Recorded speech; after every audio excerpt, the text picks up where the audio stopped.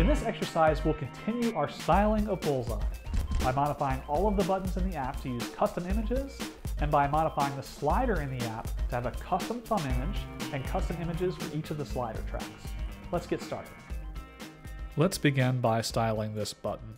We want it to use a custom image instead of just a plain looking button like this.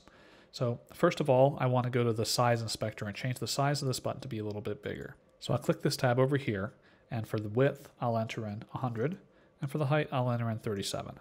And I'm going to move this button so it matches right in the center of this bullseye, because after all, that's the name of the app.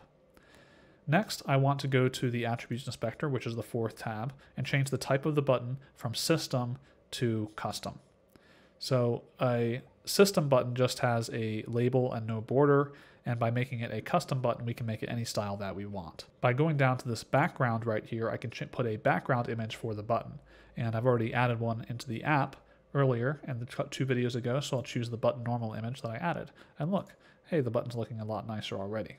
Of course, the font doesn't look quite right on here, so we need to change the font as well. So I'll change here the font, and I'll change it to Arial MT Bold. So again, by doing that, we click Custom, go up to Arial MT Bold, and we'll set the size up to 20. We also have to change the text color. So we're going to change the color here to 96 red, 30 green, 0 blue, and 100 opacity. And this is kind of a dark brown color that matches this background image right here. We're also going to set up the shadow color, and it's going to be pure white. So 255, 255, 255. And the opacity is going to be 50%. And for the height here, we're going to put width of 0, height of 1. Just to make it pop out a little bit. Buttons in iOS can have more than one state. You can see this by clicking the state config dropdown, and there's different ones. Default, which is where we are now. Highlighted, which is what happens when the user taps down on a button, and it currently looks a little bit different to show you're pressing down on it. Then there's selected, which is something you can set programmatically, and there's also disabled, which you can also set programmatically to indicate that a button is not selectable. In this case, we want to highlight it because we want the button to look a little bit different if the user taps down on it. And we actually have a different background image for that, so I'm going to pick button highlighted right here. Now to see what it would look like in Interface Builder, you can actually click these states right here just to show what it looks like. And if I toggle that, you can see that it changes the background image to the new image that I set up. Now I got to change a couple other things too. So the text color, it actually looks like it's already set up to the right brown color, so I'm okay there. But I need to redo the shadow color here, which again I want to be white at 50% opacity. And 0, 1 looks right there too. Another thing I want to do is click on the reverses on highlight button. This will give the appearance of the label being pressed down when the user taps the button. All right, so I'm going to switch this back to not show the highlighted state here. And I'm going to go to the top and switch this back to the default state just so I don't forget that I'm in that state. All right, so now we're going to style the Start Over button, and it's going to be very similar setup. First of all, we'll change this over to System. This time we're not actually going to have any text on the button, so I'm going to delete the Start Over placeholder text right here. Then this time I'm going for the image to choose the Start Over image that I've already added into this project. I also want to set the background image for the button to be Small Button. The difference is the image is on top of whatever the background is. Now I need to make sure the width and the height is okay. I want to have 32 for both the width and the height of this button. In this case, we're not going to set a highlighted state on the button. We'll let UIKit have a default appearance for this. Now we'll make the same changes for the I button. I'll select that, change it to be Custom, change the image to be Info Button, change the background image to be Small Button. And I'll go to the Size Inspector and set the width to 32 and the height to 32. Okay, our user interface is looking really good. There's only one thing left, and that's the slider. And that leads me to a quick discussion. Unfortunately, you can only customize the slider a little bit in Xcode.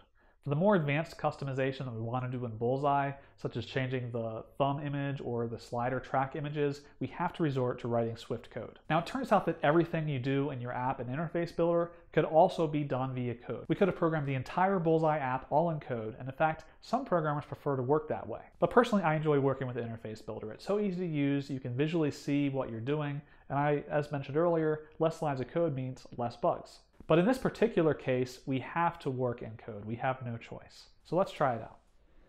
Okay, so let's customize the look of this slider in code. I'll open up viewController.swift and go to viewDidLoad. I'm going to type let thumb image normal equals UI image. And I'll keep hitting down until I find the one that says named, and I'll type in the name of the image from the asset catalog, which is slider thumb normal. So we've created an image that we can now reference in code. And so we have a reference to the slider that we've already connected to an outlet. And there's a method on slider called setThumbImage. And you pass in the image. So I can just paste in that value there. And 4 is the control state that you want to set this for. Remember, there's different states. There's normal, highlighted, selected, and disabled. So we want normal, which we can just do .normal here. Now, we actually want to have a different image for the thumbnail when it's highlighted as well. So I'm going to copy these lines of code just to save a little bit of typing. And so we want thumb image highlighted. And the name of this one is slider thumb highlighted. And so we again call set thumb image, but now it's a different state. We use .highlighted instead. So when setting up the slider track image, you actually need two parts. You need to have whatever shows to the left of the thumb, which we're going to have green, and whatever shows to the right of the thumb, which we're going to have gray. And the way you set up these images is actually kind of cool. You can create what's called resizable images. So you actually are able to specify, well, actually, this part of the image I want to always be there. And then this middle part of the image I want you to just repeat as long as however that image needs to be. And this part I want to always be there. And you set this up by creating a value called insets, where you say, okay, 14 from the left should always be there, and then 14 from the right should always be there. So let's give that a try. We're going to create a value here called insets equals UI edge insets. And you specify how far from the top do you want to always keep. Well, we can just stretch that, so 0. From the left, 14 we want to always stay. From bottom, 0, and from right, 14. Okay, so now we need to load the left track image. So track image left equals UI image named slider track left. Now we need to convert that image from a normal image to a resizable image.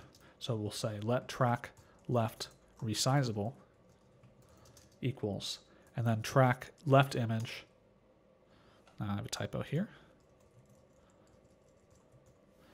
dot resizable image with cap insets, and we'll just pass in the insets that we created earlier. Now that we have a resizable image, we just need to set the slider to use it.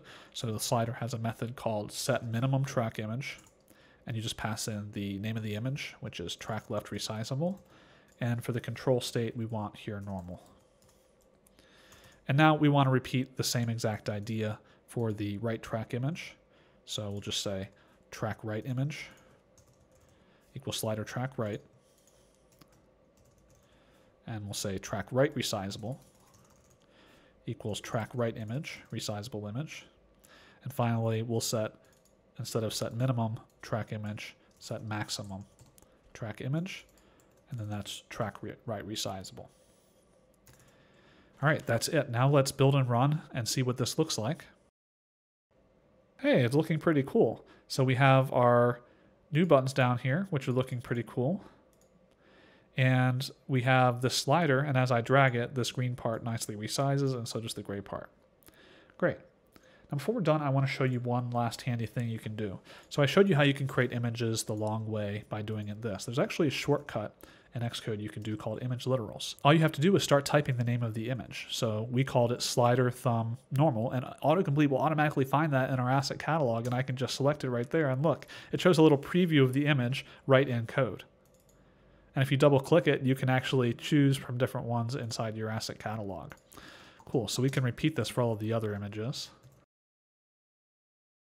And you can see here, it's kind of nice right in code to see what the image looks like, but you can use either way you want. They both work the exact same way. Notice here it's giving me a problem that says it cannot use optional chaining on non-optional value of type UI image, replace question mark with nothing. And so I'm going to click fix. What that means is before, when you added this syntax, the Swift compiler wasn't sure if there would actually be an image with whatever string name you happen to pass in there. But when you use image literals like this, it knows for sure that there's ACID in that catalog, so you don't need to put a question mark there. You'll learn more about optionals in later parts of this course.